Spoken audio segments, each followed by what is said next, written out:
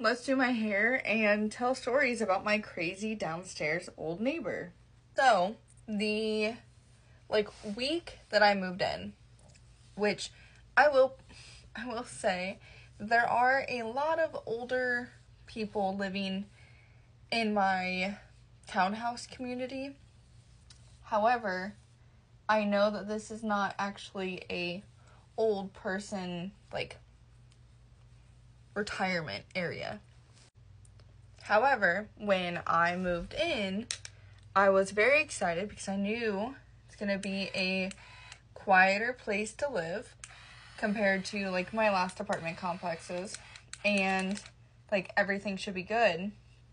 And so when I moved in, she was really nice and polite, and I gave her my phone number, and I said, hey, if there's ever any problems, if I'm ever too loud or anything, please let me know.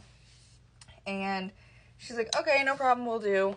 And I think I had been officially living there for, maybe a week and a half.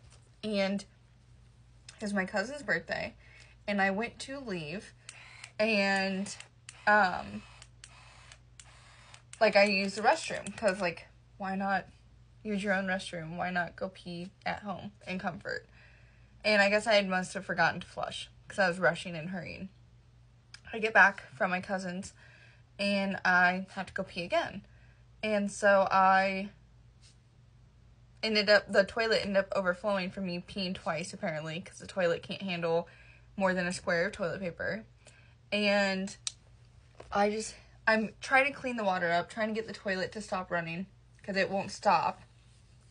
And I just hear the doorbell aggressively being rung, and a bunch of, extreme knocking. And I'm like, what in the hell is going on? So I stopped cleaning. I got the toilet stopped. I stopped cleaning up. I go and check, and it's my downstairs old lady neighbor, Dolores. And she's like, I don't know if you're having a pool party in the bathtub or what you're doing, but you're getting water all over my apartment. And it's like, do you really think I did that on purpose? No. And I'm like, okay, sorry. It's not what it is, but okay. So then, maintenance, the office, and all the other old lady neighbors all said that Dolores is not a very nice person.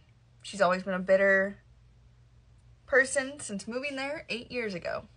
Almost 9. Yep, that's how it all started.